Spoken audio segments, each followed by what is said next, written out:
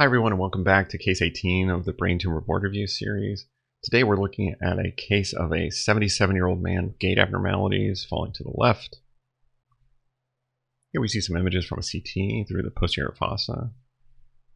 Hopefully you can kind of key in on a little bit of asymmetry here. Now we have some images from the patient's MRI. So we have a flare, T2, a gradient here. Hopefully you can now hone in on that abnormality, kind of figure out where it is, kind of think about what space is it located in, and what kind of lesions occur in that space.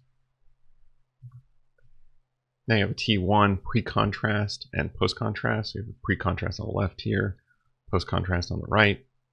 Try to decide if you see some enhancement there. Now you have coronal and sagittal images also through the lesion. These are both post-contrast T1. So hopefully by now you've kind of come up with a differential diagnosis. Got a lesion in the kind of fourth ventricular outflow tract there. So your question is, what's the most likely diagnosis? So what do you think this tumor is? And now, what is the household item most associated with a sign for this tumor? So what's the kind of characteristic sign that's described for this lesion? Is it toothpaste, soap, Mr. Clean, or dumbbell? For those of you guys outside of the US, Mr. Clean is a household cleaner. This is the case of an ependymoma. So ependymomas are enhancing intraventricular tumors arising from the ventricular lining. They tend to have two peaks. They occur in pediatric patients and they can occur in adults. In adults, they're most commonly in the fourth ventricle. The classic histology term, we saw this on another case as a question, is the perivascular pseudorosette. So if you see that, be aware that that's the characteristic description of an ependymoma.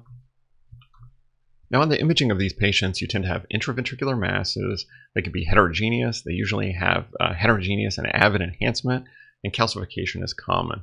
Now when you see them in the fourth ventricle, they tend to follow the fourth ventricular outflow tract, which is why they've been referred to as toothpaste lesions, because like toothpaste, they're squeezing through the fourth ventricular outflow tracts.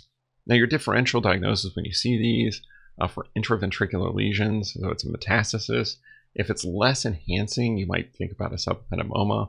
Choroid plexus papillomas and choroid plexus tumors can also happen in these locations, so that can be in your differential. If you can't tell that it's in the ventricle and it's arising from the cerebellar hemisphere, you might think about medulloblastoma or a cerebellar tumor, but most of the time you can tell that these are in the ventricles. So in this case, on the CT, you see along the left fourth ventricular outflow tract, you have a mass here. It's got some peripheral calcification, maybe a little bit chunky there. You do get calcified choroid plexus in that region, but in this case, it's asymmetric and there's too much there. On your flare, you see this kind of intermediate to hyperintense mass. It's along the left outflow tract here. Here you see the foramen of Lushka on the right. So you're right at the foramen of Lushka and you're kind of squeezing through. It's heterogeneous on T2, and on gradient, you're just seeing some of those areas of calcification that you saw on the CT. On pre and post contrast, you see it's pretty iso-intense to the adjacent white matter here, but then on post contrast, you've got avid enhancement. It's pretty heterogeneous, kind of ugly looking lesion, and so that tells you you have an enhancing intraventricular mass.